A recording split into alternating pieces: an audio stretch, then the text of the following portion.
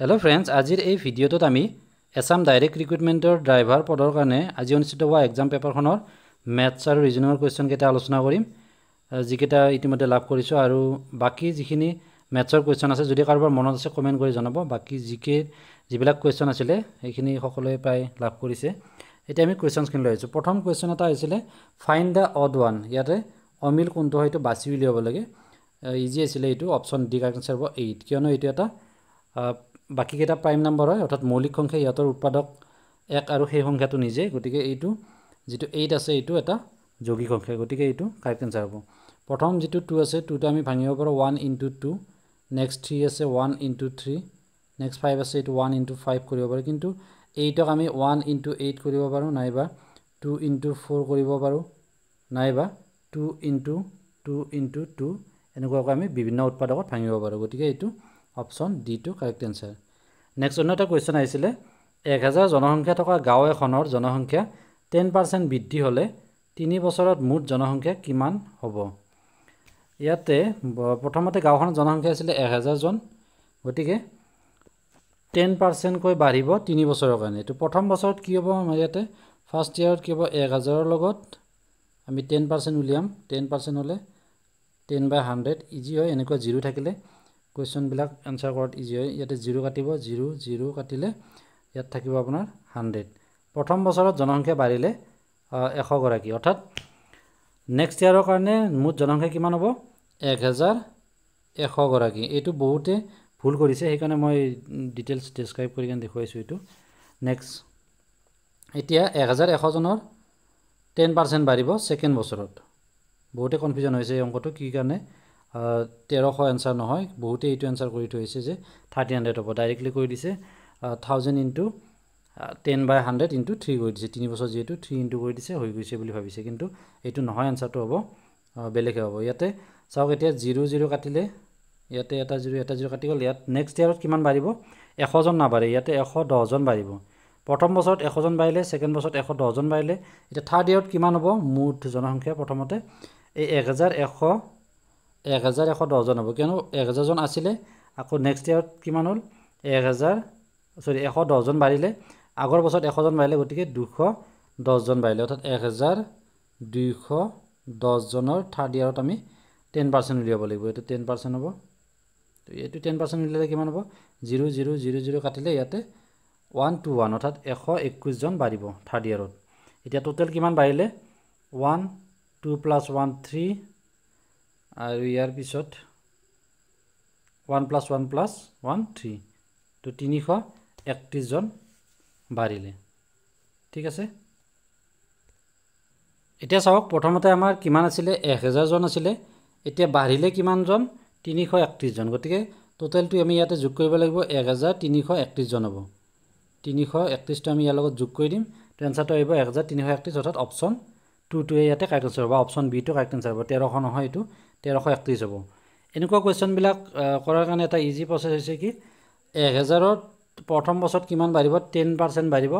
অৰ্থাৎ 100 জন বাঢ়িব আকৌ সেকেন্ড ইয়াৰত চাওক সেকেন্ড ইয়াৰত কি হ'ব এটো 100 জনটো বাঢ়িলে আকৌ সেই 100 জনৰ পৰা কিমান বাঢ়িব সেকেন্ড ইয়াৰত বাঢ়িব 10 জন এটো হৈছে ফাৰ্স্ট ইয়াৰ এটো হৈছে সেকেন্ড ইয়াৰ আৰু এটো হৈছে থাৰ্ড ইয়াৰ তো থাৰ্ড ইয়াৰত কিমান বাঢ়িব 100 জনটো বাঢ়িলে ফাৰ্স্ট ইয়াৰত নেক্সট সেকেন্ড ইয়াৰত কিমান বাঢ়িব এই 10 জনৰ 10 জনটো বাঢ়িবই আকৌ থাৰ্ড ইয়াৰত কিমান বাঢ়িব ইয়াৰ পৰা 10 জনৰ পৰা আৰু এজন বাঢ়িব তো এনেকুৱাকৈ কৰিব পাৰি 120 আৰু এফালে 300 তো 320 + 1 এইখিনি প্লাস কৰিব লাগিব আমি তেনেকুৱাকৈ ডাইৰেক্টলি কৰিব পাৰি এনেকুৱাকৈ ক্ৰস কাটাকাটি নকৰাকৈ ডাইৰেক্টলি কৰিব পাৰি যে এটো ফাৰ্স্ট ইয়াৰত বাঢ়িব 1000 ৰ 10% অৰ্থাৎ 100 জন সেকেন্ড ইয়াৰত 100 জন অলৰেডি বাঢ়িবই এই 100 জনৰ পৰা কিমান জন বাঢ়িব আৰু এক্সট্ৰা 10 জন বাঢ়িব নেক্সট ইয়াৰত 100 জনটো বাঢ়িলে এই 10 জনো বাঢ়িলে আকৌ এই 10 জনৰ পৰা কিমান বাঢ়িব 10% হলে 1 বাঢ়িব গতিকে এইখিনি প্লাস কৰি দিলে आंसरটো হ'ব আপোনাৰ 1331 জন ঠিক আছে নেক্সট অন্য এটা কোৱেশ্চন আছিল a number is increased by 30% then decreased by 30% what is gain percentage or loss percentage প্ৰথমতে নাম্বাৰটো 30% কি হৈছে ইনক্ৰিজ হৈছে বাঢ়িছে নেক্সট আকৌ কি হৈছে 30% আকৌ ডিক্ৰিজ হৈছে গতিকে দেখাত এনেকুৱা লাগে যেন কোনো ধৰণৰ গেইন বা লছ নহয় কিন্তু ইয়াতে লছ হ'ব কিয়নো এইটো আমি ডাইৰেক্টলি